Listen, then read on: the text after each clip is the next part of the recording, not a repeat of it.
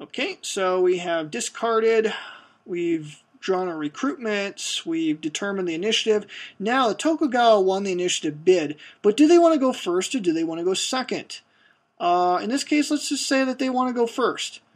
There are times when you will want to go second. You have to really look carefully at the overall strategic picture before you make that call. So let's say they want to go first here.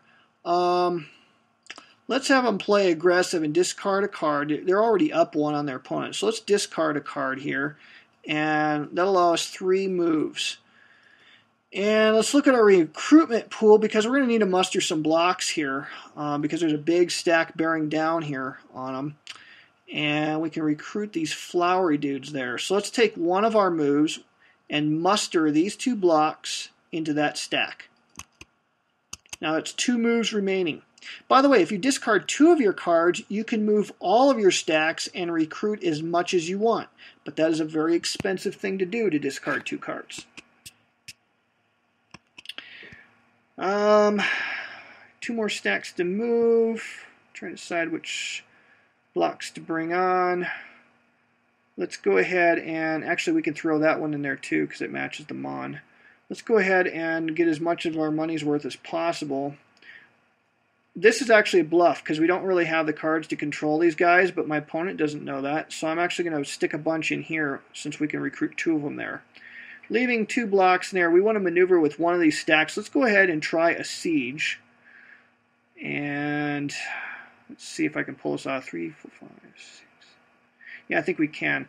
Let's go ahead and pull off a siege. What we're going to do is we're going to march this stack here 1 space into Aizu and try to take the castle by siege. Now, your opponent, if you have more than 2 blocks in a castle location, you must fight a field battle. If you have less than 2 or less cubes in or blocks in a castle location, you can choose to duck behind the walls of a castle and force your opponent into a siege. Now, in a siege, the attacker never takes losses. His only loss in the siege is the time it's going to take to undertake it. So, looking at the Ishida cards, he doesn't have the cards to control these 2 blocks. If I had 2 of these Usagi cards, I would probably try to fight a field battle here. But in this case, I don't, so I'm going to duck behind the walls. And here we'll have our first siege. In a siege, only the attacker is going to play cards and deploy blocks. Here's how it works.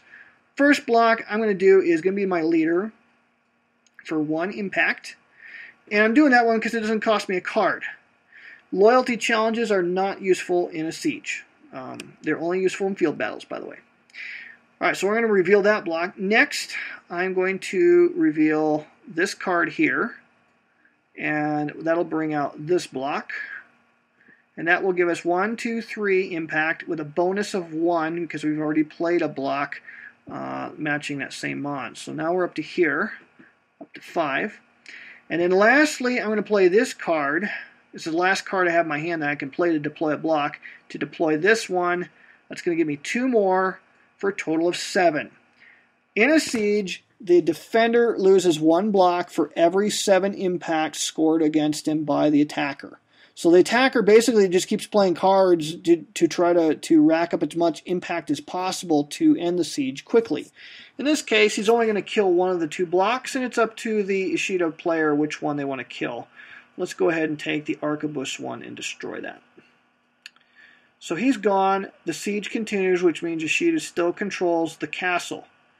Now, at the end of a siege, the attacking player is going to be able to redraw a number of cards that were used in the battle. So he's going to get 2 cards back. These 2 are now discarded. And pleasantly enough, now they have one of these flowery Maeda guys. So now they actually can control at least one of these blocks that they deployed. And then lastly, then the defender in a battle situation draws 1 card for every block that they lost. Well, Ishida lost 1 block, so they're going to draw 1 card. So now that opens up some new options for the Ishida player. And then the play will then pass to the Ishida side. So does anyone have any questions about sieges? It's kind of interesting that in this game, sieges are actually simpler than field battles. They're real straightforward. The siege situation will be maintained here until either the Tokugawa player moves his blocks out of there or the last Ishida block is destroyed. Now, in the case of this location here at Ueda, it's a castle with a disc. The disc counts kind of as a block. It doesn't count as a block as far as drawing cards after the siege is over with, but you don't actually capture the castle until you kill that disc. So even if you've killed all the blocks there, you have to still kill the disc in order to capture that particular location. So yeah, we got a bunch of Mori in the Ishida player's hand, and because he's going second, it might be a good idea to buy some of these Mori guys out. Really what I'd like to do is capture a castle and try to even the odds up here a little bit. So I'm thinking maybe try to take on take one of these castles out. Let's see what cards I can control. I can get 4 or 5 out of that. That's not going to do it though. If I take this bunch here at Kuwana, I don't want to get trapped and open. See, if I leave this location, take this whole crowd down here, try to take out this castle, I leave the road open to the Tokugawa blocks. So I don't want to take the whole crowd there. So I'm going to pick out what blocks I would move to try to take out the castle. And I don't think I have enough impact to do it. I'd have to play 1, 2. Actually, I do have enough. If I took him, him, and him, and him, I would have enough to do it. So let's go ahead and actually just do a minimum move here because I want to be able to burn some of these cards to buy some reinforcements here. And what I'm going to do with this is I'm going to take this card, or this stack here. We just kind of split it apart. We're going to move it out of here and into this location. That's going to be our only move. And again, we have a siege situation. But here's how I'm going to resolve it. I'm actually going to take this card here and deploy this block. I'm then going to take, well, actually, let me back up. Let me reset all these cubes. All right. Actually, let's start off with this leader here. 3, 4, 5, 6. Yeah. I'm going to reveal my Ishida leader, first of all. Then I'm going to play this card to reveal that block. So that's a total of 4, between those 2 blocks, that's 4 impact so far. Then I'm going to play this card here to reveal this block, and that's going to be 1 more plus a bonus of 1 because we've already played a card with that 1. So it's 2 more. And then lastly, we'll play a Mori card, this one, to reveal the Mori block, and that gives us our 7th impact, and that's going to be enough to kill that block and take the castle. And the castle will be ours as long as we stay in that location with the yellow block. So I'm going to take that stack, put them in there. So we have control of that castle now. And I'm going to draw 1, 2, 3 cards for Ishida.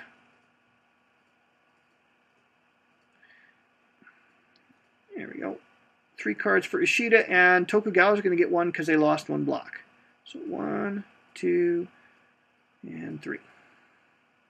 Now I've got some cards to control that other. Now here's where I could have gambled. I could have actually gambled and maybe moved 3 stacks and taken some of these guys up to try to take out this castle at the same time. But I chose to play it a little bit more cautiously because I didn't know what I was going to draw. You actually draw your cards immediately after battle, and that could actually impact another battle that you're about to fight in the same turn. Now, look at my cards. I got 2, 4, 6, 7 for Tokugawa and 2, 4, 5, 6, 7 for Mori.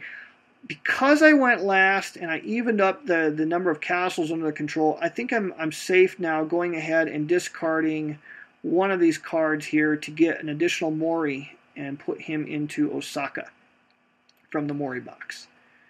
And that will then end the turn.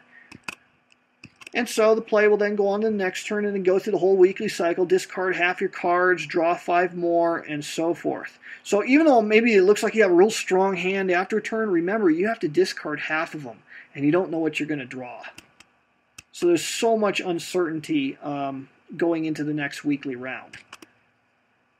Really, you can set up your best attacks, I think, on the B turn because of what you do on the A turn. You can set yourself up for a devastating blow on the B turn. Just for grins, let's set up a monster battle here so I can show you what some of these special things on the cards can do. So let me just set up a hypothetical monster battle situation.